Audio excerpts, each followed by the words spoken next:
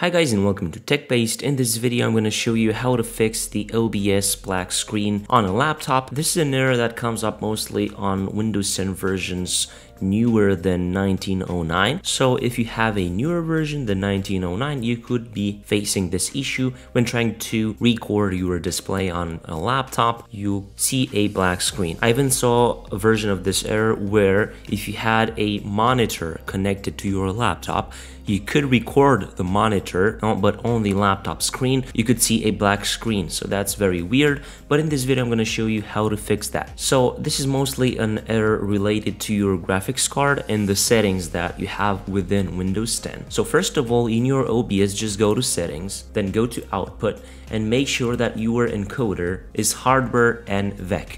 In this case, I'm on a virtual machine, so that's why I cannot see that, but in your case, you should see that. Hardware and VEC, that's the best encoder that you can use for your OBS. So after you selected that, just go and click on the start button and then click on the settings icon, go to the system, then go to display, and then go down a bit and click on graphics settings. Here, you're just gonna have to browse for your OBS, but to get the location faster, just go and tap in your search OBS, right click on OBS, and then go and click on open file location.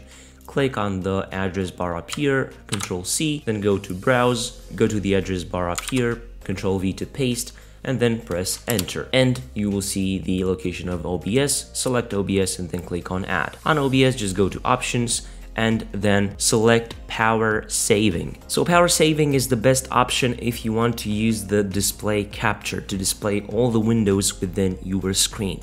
But high performance would be good if you want to record with your OBS a window or a game. So if you want to record something, just make sure you select whatever you need. As I've said, power saving for display capture and high performance for a window or a game capture. Then click on save. This is the only option that can help you fix this black screen error. So as easy as that, you should be good to go. You should be able to record your screen. I'm hoping that this video was useful. If it was, don't forget to leave a like down below with this video and also subscribe to the TechBased channel for more videos like this. Until next time, have a nice day.